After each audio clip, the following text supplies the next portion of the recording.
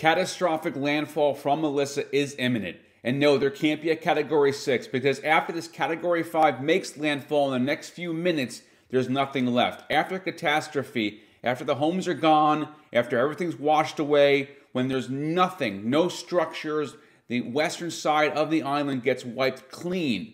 When that happens, you can't get worse than that. Catastrophe, that's what it means. That's why the scale only goes up to a 5.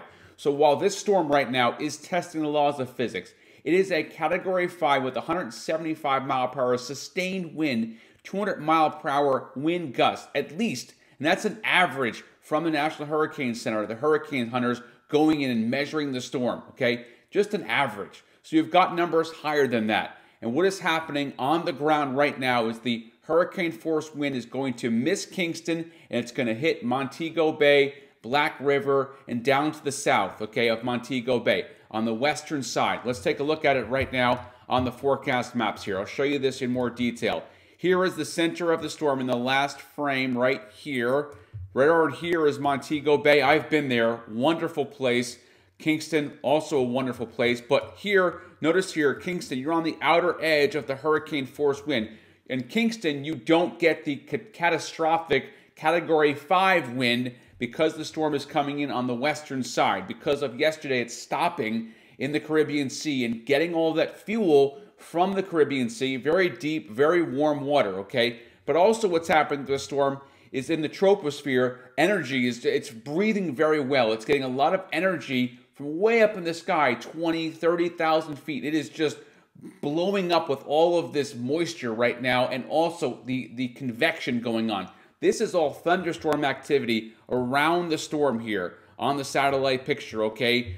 Just a huge storm by way of obviously a hurricane, but for a Category 5 and hurricane force wind, those winds don't extend out very far, okay? So this is not a saving grace. This will be a catastrophe, but the entire island is not going to see level 5, Category 5 catastrophic winds from this storm. Remember, this is not from climate change, this storm. This is a natural occurrence here. And I want to show to you in more detail what it looks like when you get here. A Category 1 storm, okay, you're starting to see some breeze, right? This is why when I was in Louisiana, people didn't make a big deal out of Category 1s because not a lot of damage is happening here. But still, you're getting up around 95 miles per hour, so there certainly could be significant damage. But it's more localized right around the core, right around where that landfall is at a Category 1.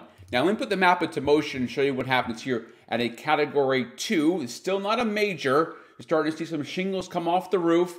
And then at Category 3, you get to a major. This is when it gets intense. The trees start coming down. The roof starts getting peeled off. And then when you get to a Category 4, you're at extreme levels of damage. The house is now gone. The trees are snapping. And here it is. This is catastrophe. Category 5. There is nothing left. That's what's going to happen to Jamaica. I'll blow it up so you can see it clearer. That's what's going to happen on the western side of the island in the next few minutes and hours. There's going to be nothing left of the western side because of catastrophe. So on the visible satellite, you're going to see that the eye pop up here, right here. This is visible satellite show. It shows what the naked eye can see. And there it is, the worst possible scenario for Jamaica as the storm is carving its own path. When storms get this strong, they decide where they want to go, okay? The steering currents become less important and it becomes really where does this storm want to go? Kind of think about it like a bully in a schoolyard.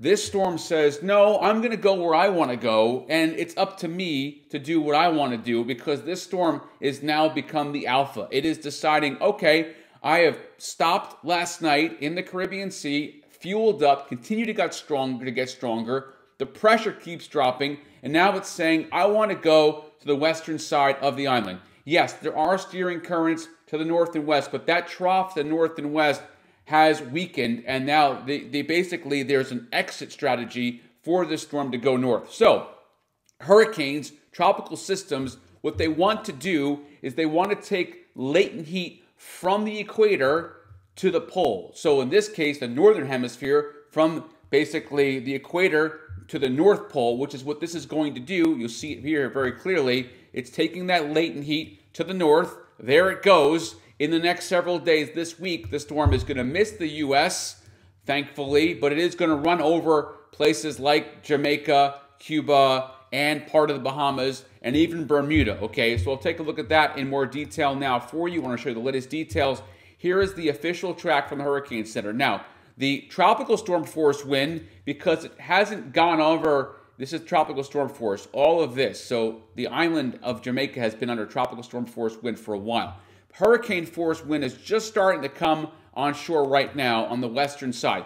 But if you take this and you extrapolate this forecast out of where the storm is, because it's not going to go through an ERC. It's not going to have an eyewall replacement cycle, which means the storm is not going to get bigger. The wind field won't get bigger. Okay, it's also not going to get weaker. It's still getting stronger because the eyewall has not been replaced. But if you put this out, this puts Kingston just on the outer edges of hurricane force wind. On the outer edge. You don't get the really dangerous, obviously, wind here of, right here, hurricane force of 74 mile per hour wind. So here, tropical storm force, hurricane force, and then around that, a smaller area around that is where you have your Category 5, catastrophic wind. And that is definitely going to miss Jamaica right now. So, once again, Jamaica is spared from the worst, but you're still going to get a tremendous amount of flooding. You're going to get storm surge and even tornadoes on the southeast side. The northeast quadrant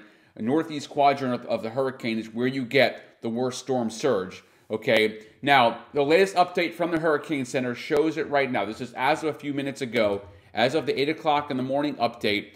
Wind 175, okay, moving northeast at 7 miles an hour. So it's gone from being nearly stationary to now going to the northeast. So this is that turn towards the north that we've been waiting for. Pressure is down to 901. That makes it one of the top 5 strongest landfalling hurricanes in the Atlantic Basin. Remember, the Atlantic Basin includes the Atlantic Ocean, the Caribbean Sea, and then the Gulf, right? I won't say whether it's Gulf of Mexico or Gulf of America. You decide. That's up to you. I'm not getting into the politics here. We just do weather. This is not a political channel, okay? So this storm is moving towards the northeast. There, and right there it is. You can see it on the satellite picture as the storm comes onshore. And there is the very clear and well-defined eye. And anytime you have a storm that looks this clear and has this well-defined, that signals potentially catastrophe. When Mother Nature is at her worst, it looks perfect.